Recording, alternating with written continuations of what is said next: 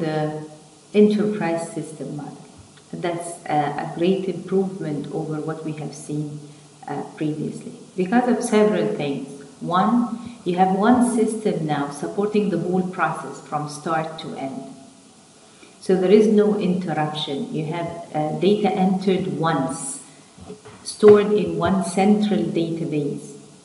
So when we have the data entered only once, so we have what we call one version of the truth. One version of the truth. I'm going to write it right beside the central database so that you remember it.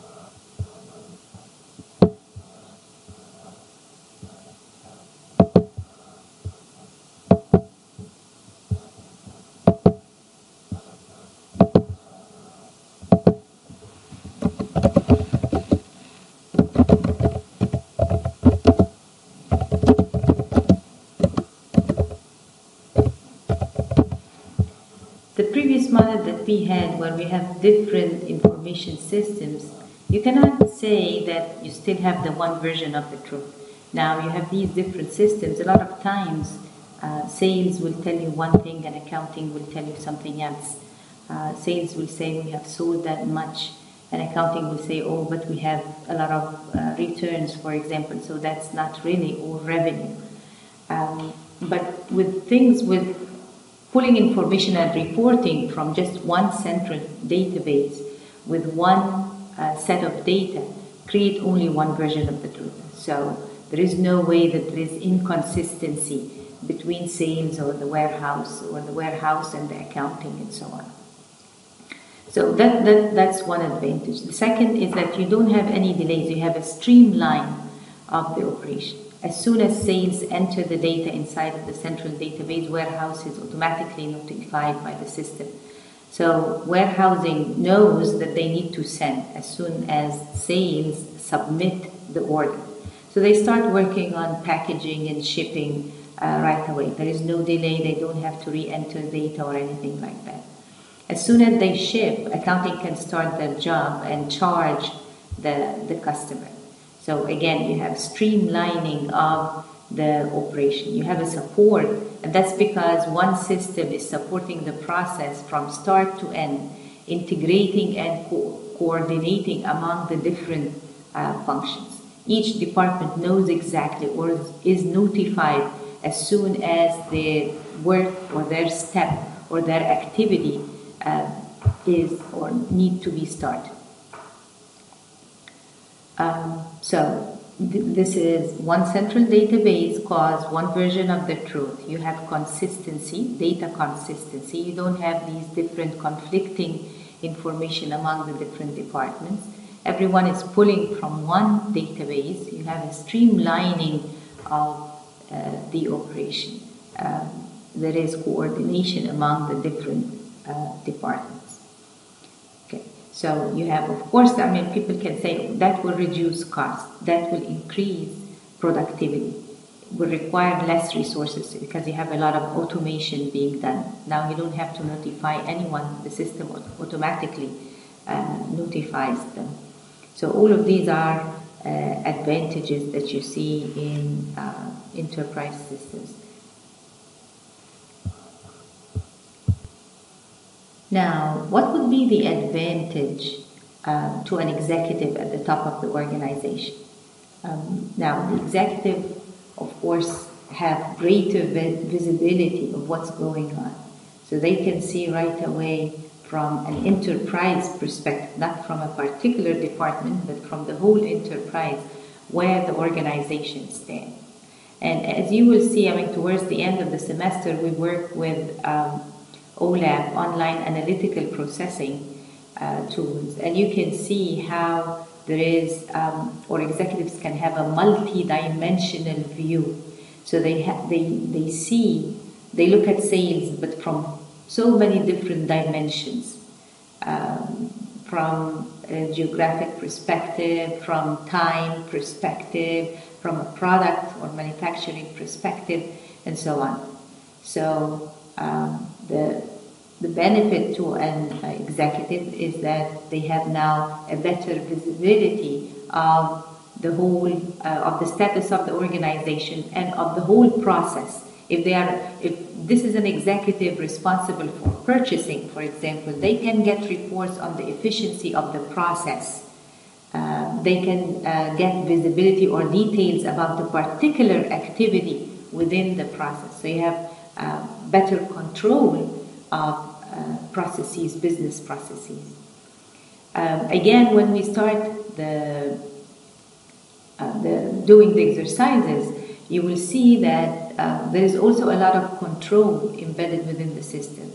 So the system has a lot. What do we mean by a lot of control? Which means the system prevents you from doing things that are not productive or are not correct. So you cannot override the system. So let's say we enter the sales order. Now the system will make sure that the warehouse sends the products that are on the order. They cannot sell anything. So if a product is out of stock, then I can send something else. That's not possible. The system makes sure that whatever is sent is exactly what has been ordered, which again results in a better customer service. Now, again, in accounting, the system makes sure that the accounting is charging the customer for the amount agreed on the sales order. So if there is a discount, then the system will automatically take that discount.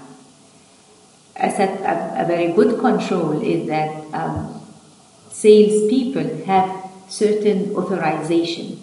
So you can authorize them to give up to 20% discount, and then they cannot override the system. The system is set, or their profile is set to where they can only give up to 20% discount. So again, that would prevent fraud, would prevent unethical behavior. If you have, for example, a salesperson trying to sell to their relatives, cousins, and so on, the system will prevent them from giving like 60% discount or something like that. You have to be, of course, at a specific level to allow, and also you have to document why are you giving that high of a discount. Okay. So now you have better understanding of the process from start to end. As an employee, you know exactly how your part or set of activities affect the whole process. What do you really need to do in order to let the process flow? And what are the failures, or what failures would cause, again, would block the system? Now, we can see that you have three types of flows going on in the enterprise information system. There is what's happening in the physical environment.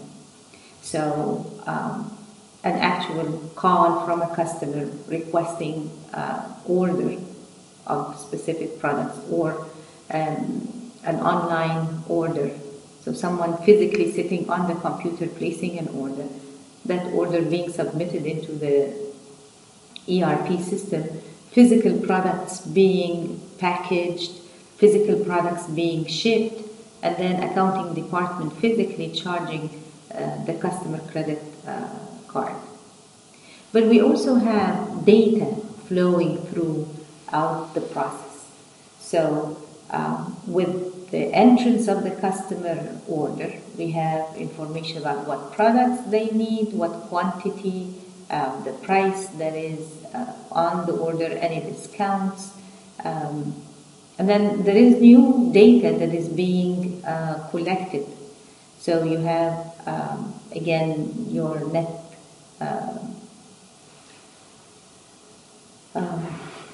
or the total portion of sales, and then your net after taxes, for example. We have an update of inventory. So we have now a different amount for the particular product in inventory. We have to reduce the amount by the amount that we have already shipped. We have a status of an order. Order is either in process or already shipped. And we also have, so that's the data and document flow. Well, the documents, we have several documents in every single process. You have several documents that are being created. So in sales, we have a sales order. We have several shipping documents, one to release goods out of the inventory, one to package them, and one to ship. And then we have the financial documents at the end for charging the customer and again receiving payment for the product. The information flow is also something that you get out of the system, and it's specifically helpful for middle and upper level management. So middle level management can look and see sales for a particular quarter or a particular month. They can look at their most valuable customers. They can look at products that have high demand or products that have very low demand. Executive at the top can also make decisions based on which products shall I discontinue, which markets shall I focus more on, because or which category of customers should I give more discount to entice and motivate them to